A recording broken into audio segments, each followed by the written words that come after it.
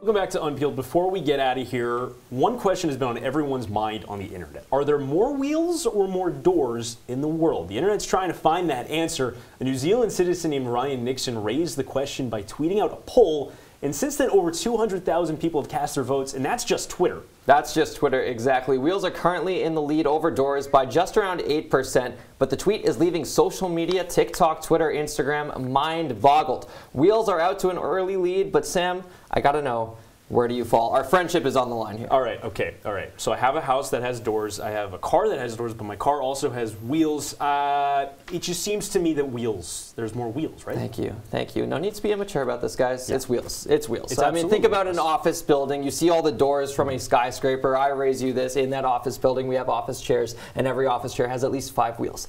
5 wheels per office chair with not a single door on said office chair. That's an incredible ratio that Wheels is going to run away with. Think about bicycles. 2 wheels on every bicycle. There's so many bicycles, not a single door on bicycles. Liam, I have a question for you. Do you know who the biggest manufacturer of wheels on the planet is? I would have to think like a Ford, a Ferrari, a Tesla maybe? You would think it would be a car company. It's not. It's Lego. The Lego company produces the most amount of wheels in the world because of all the cars that they make, all the toys that they make.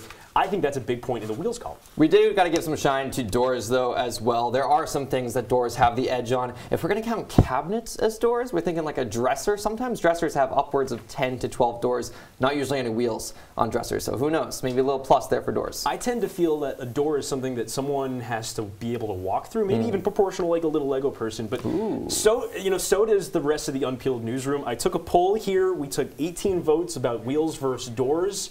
Let me tally the votes here. 1, 2, carry 1. 16 of the 18 voted for wheels. Liam and I included. Only 2 for doors. One of those was Lucas Vogel. Wow. Well, no one ever says you reinvent the door. It's all about the wheel. That's all the time we have for you on Unpeeled. For all of us here, I'm Liam Crowley. And I'm Sam Lebowitz. Be sure to follow us and watch us next week for more entertainment news.